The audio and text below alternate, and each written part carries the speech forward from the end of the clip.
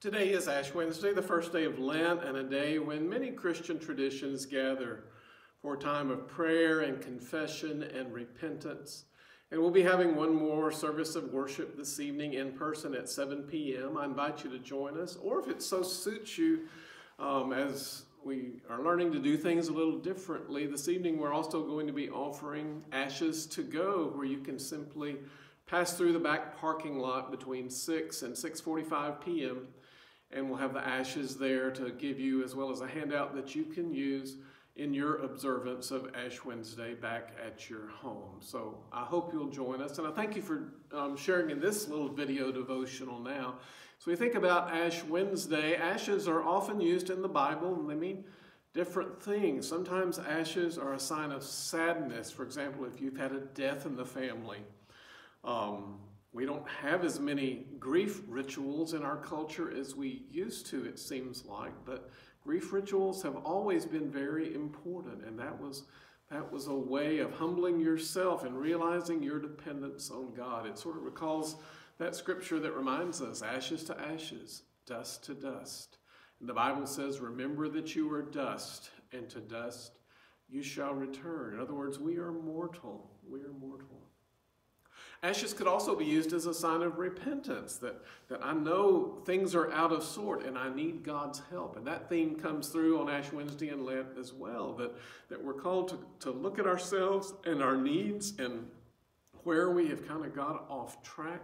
One of the really amazing things about Ash Wednesday and the Lenten season was that it was a time when people would try to get reconnected, where folks who had been followers of Jesus, who had kind of gone off in a different direction, could come home. And maybe you've had a time in your life, or maybe you're in that time right now where you once were rooted and now you kind of feel like a plant that's lost its root.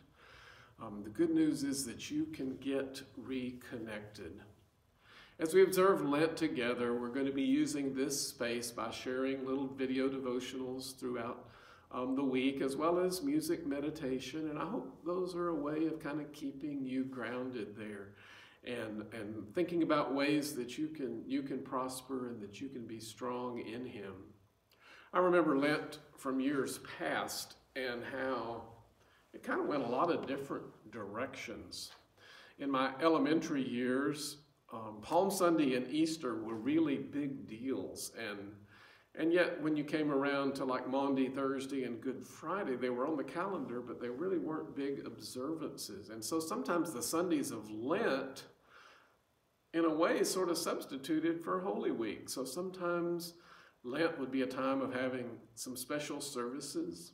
I've been in communities where they have what they call Lenten luncheons, where one weekday every week, say at 12 noon, there'll be a simple light luncheon offered, and a lot of times different speakers come in. Churches do that together. I've been asked to do the Lenten luncheon talk at a neighbor church, and that's always a blessing too. So spiritual content has always been a part of that. Lent has also, as we've talked about before, been a time where people think about personal things, like what am I going to give up for Lent, or what am I going to work on? Last Sunday we talked about the fact that sometimes we give up things that we need to give up permanently. For example, somebody might have a cigarette habit, and they say, well, I'm going to give up smoking for Lent, and then we'll see what happens when Easter comes. And so I hope you'll pray for your fellow believers who are really undertaking, almost like New Year resolutions, we have Lenten resolutions. Other people give up something that's more of a discipline, like someone who, for example, maybe they're at work and they drive and go get lunch every day and take about a 2-minute drive. They might decide, I'm going to give up driving, and I'm either going to take lunch in the office or I'm going to walk to get lunch. We've heard of people that give up some sweets that they love, and they don't intend to give them up necessarily forever. It's more of a Lenten discipline. So that can be a good thing as well.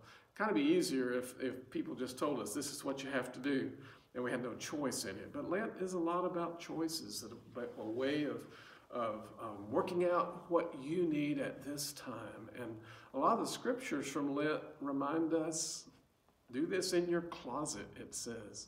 This is your personal time. So we do this together as the church, but we also do this individually. Jesus said, go pray in your closet. Now, that didn't mean you have to actually climb in your closet, especially if it's tiny, but it did mean we need our alone time.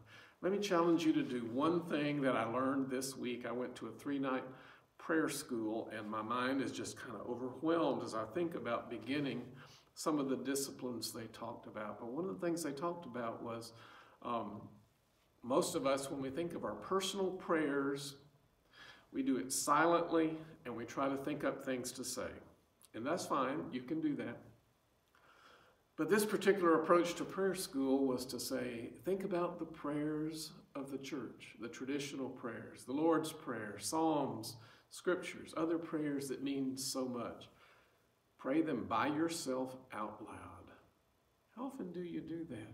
And the point was made, when you don't know what to pray, you can still say your prayers. That's what we teach our kids, and then when we grow up, we forget it. We need to say our prayers.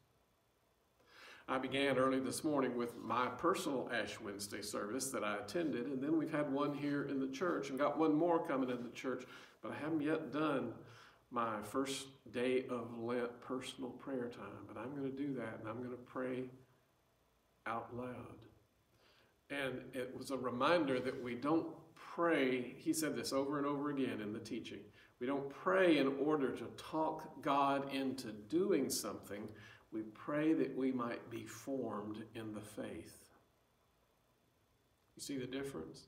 So if I'm trying to talk God into something, I need to think, what am I going to talk God into? How can I say it right? But if I'm praying to form myself and my community in the faith, the historic prayers and scriptures and songs and hymns can mean so very much. So I invite you during the season of Lent to get in your prayer closet, wherever that is, maybe in a closet, maybe in a certain chair, maybe by a candle, maybe outside on the porch now that the weather's getting greater, and have your little prayer closet, and if you will, even for just a little bit, pray out loud. And think about this poor preacher who's really biting off a big discipline. The way Pastor Brian challenged us to do that was, he says, do this until Easter before you evaluate it. Isn't that interesting? Don't think anything about it, just do it. It's kind of like a Nike approach to prayer. Just do it. After Easter, then you can evaluate or then you can change it. But just follow the plan.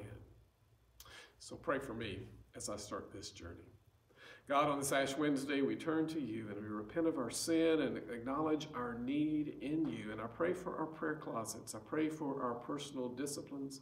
I pray for our renewal. I pray for all our church families, all the pastors of our community. Pray for our world as we live in such a precarious time and things kind of get scary sometimes. I pray for voices that are already standing strong for peace and justice in a world where there's so much evil.